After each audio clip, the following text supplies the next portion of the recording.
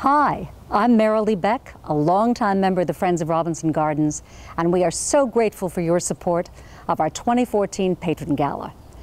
Take this virtual tour of the Virginia Robinson Gardens and see what it's like in the daylight. It's one of my favorite places in the world. We hope you'll come back and see us in person very soon.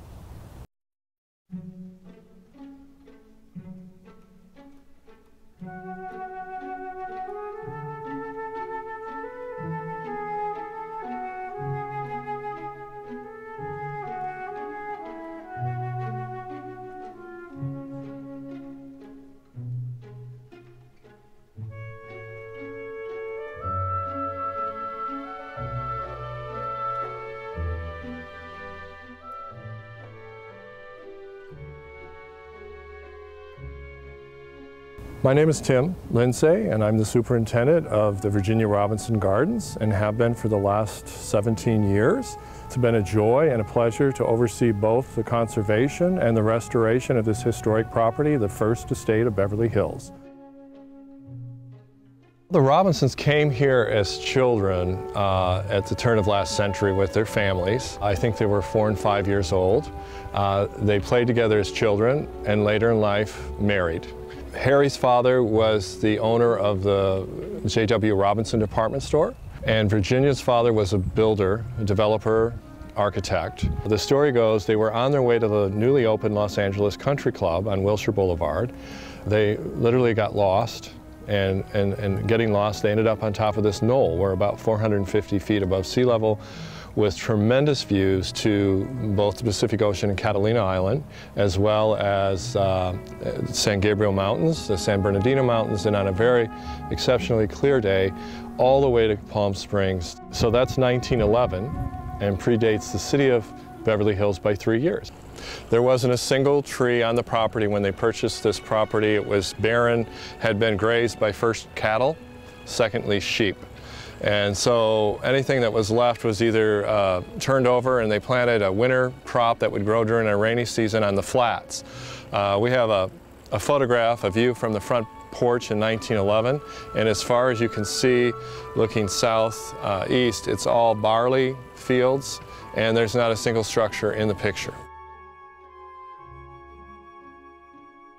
This is the main entrance to the house. And this is where you can get a good feel for the style of the architecture, which is the Beaux-Arts style. Has the double Tuscan columns and the parapet at the top with the urns. Those are all characteristic, architectural elements.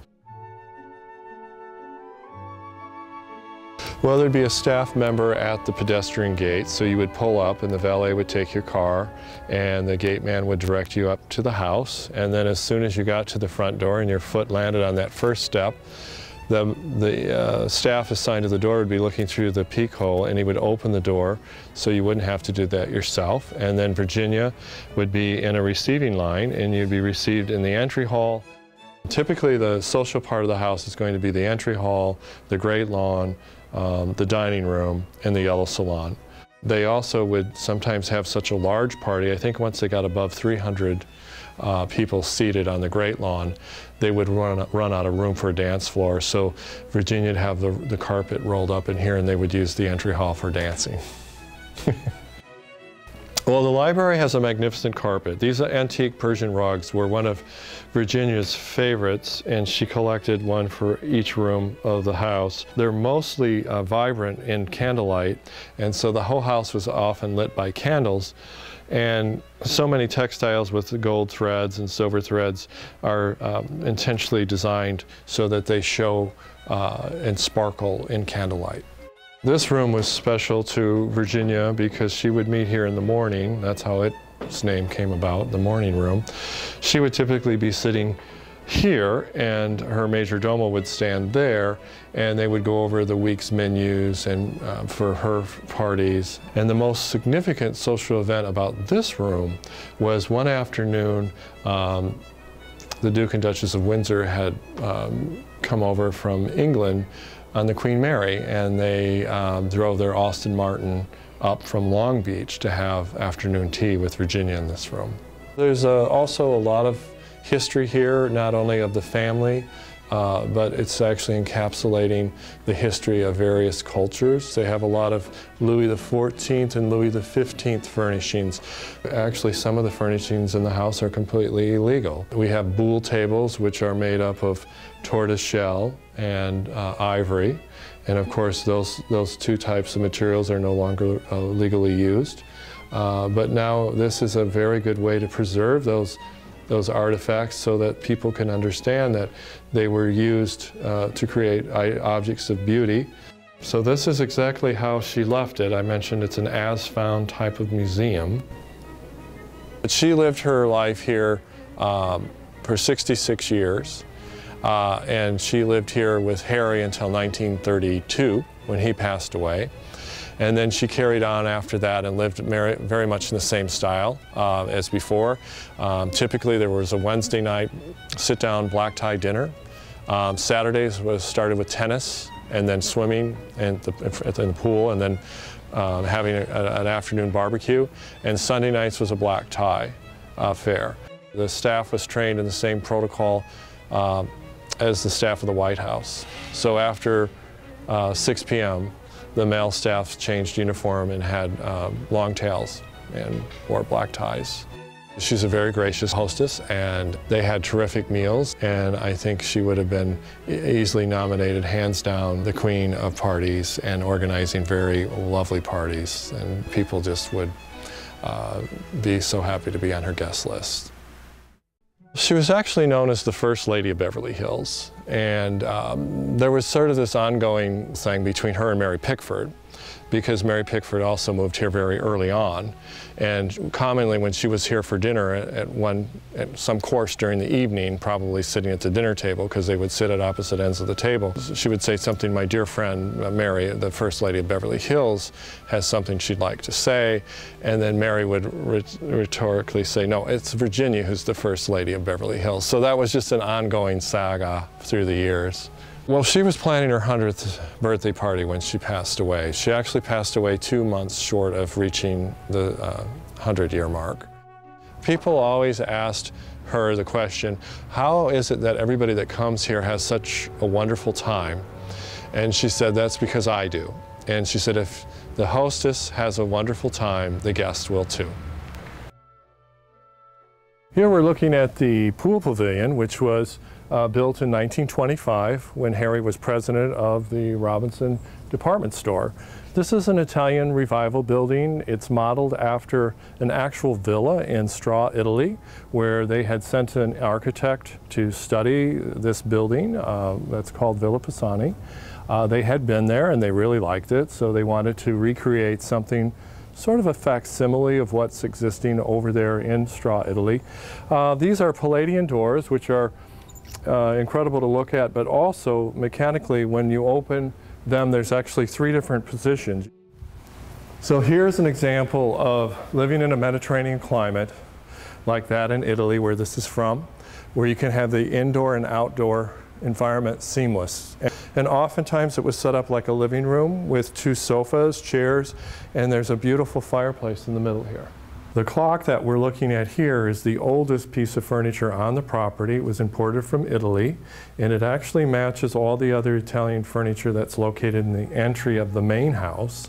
And the reason there's the separation is Virginia felt because it was the oldest of the ensemble of furniture, it deserved to be in the most prominent building, which is the pool pavilion. The house is actually, it's 6,000 square feet, which is not a large house, certainly by today's standards, but they appreciated the outdoors the most, and they lived outdoors, and that's why all these terraces are furnished and you can sit, and they'd oftentimes play bridge outside. They loved plants, and when they traveled, typically they'd bring with them a plantsman. His name was Mr. Rhodes, and this gentleman had the job of sourcing rare and unusual plants when they traveled the world and then having those shipped back here so they could grow them and experiment on their estate. The biggest compliment we ever get is when people visit the gardens and say to us, it feels like the Robinsons could come home at any time. People come here and they'll look at the great lawn and they'll say, well, how do you get a lawn to look like this? And we'll say, well, you have to wait about 100 years. because a lot of things just take time. And when you're talking about gardening, gardening has, you know, 3 dimensions like most objects, but the 4th dimension in gardens is time. This is the oldest tree on the property. That's a blue gum eucalyptus. It's the granddaddy of 100 blue gum eucalyptus that were planted on the property, and the reason we know that is we have a receipt for the purchase of 100 blue gum eucalyptus in 1911 for $1 a piece, because they had no trees on the property and they needed a windbreak, they needed shade, and they needed something to give the property a little more definition. So they planted 100 of those, and this is the last one, last existing one. The others have been slowly edited out or have fallen over because the garden now that was planted after they were planted has matured. This cactus here is called a pipe organ cactus, and the pipe organ cactus came from the Huntington estate. It's an interesting plant because it's a night blooming cactus that's pollinated by moths or bats. The coral tree, which you can see behind me just over here, that's a South African tree. She traveled to South Africa and procured that and other plants. And as it grew, it became a spectacle. People would stop and say, wow, you know, I haven't seen that tree before with these orange blossoms, the color of coral. And so the city of Los Angeles caught wind of this tree and its beauty and asked Virginia if she might be able to provide them with some cuttings.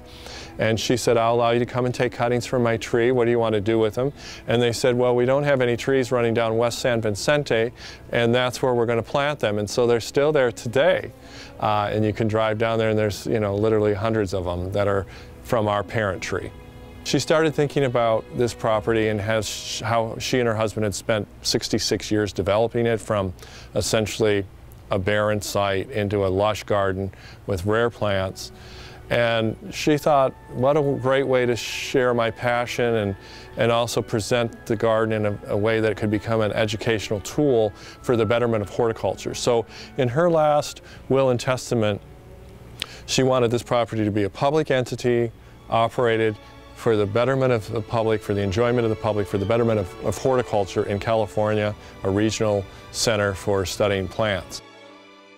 We have 3rd grade school classes come through the gardens in addition to adult tours, and we focus on this tree and talk about the tropical forest. These roots do 2 things for a tree that is existing in a tropical forest. They allow the canopy to get to the light, to get thrusted up above the other competing vegetation, and secondarily they're adding support for this canopy. These big, tall, 60-foot trees are called king palms.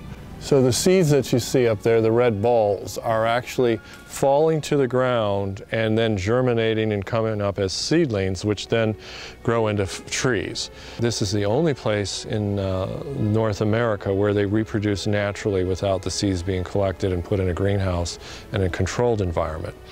There's 150 species of birds that have been documented on the property. It's a haven.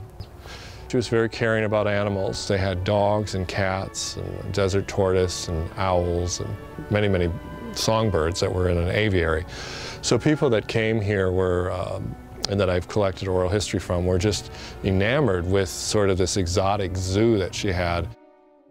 So they had 3 different monkeys that lived on the property. Originally the monkeys were allowed just to be free on the property and go where they pleased and knock on the windows in the morning to get the Robinsons out of bed. But she actually was one to be out in the garden. We have home movies of her doing some cutting in the palm forest here with gardening boots on. She was out in the garden twice a day after she turned 85 with her major domo, and then he would communicate all her directives to the gardening staff at 12. Reagans were here. In fact, after Ronald Reagan became President of the United States, he wrote a letter to the county and to the Friends saying that the relationship, the private-public relationship they shared between a governmental entity and a nonprofit was exemplary and should be carried out through the rest of the nation. We want to share this with people, and the way we do that is you can book a tour here Tuesday through Friday at either 10 a.m. or 1. It can be one person or 50 people. We can take up to 100 people a day. And when you arrive here, you get a docent-led tour with somebody that's very knowledgeable about the history of the property, the plants that you're looking at, the artifacts you're looking at in the house. So you leave here with a sensibility of what it was like to live in an early 20th century estate in Southern California.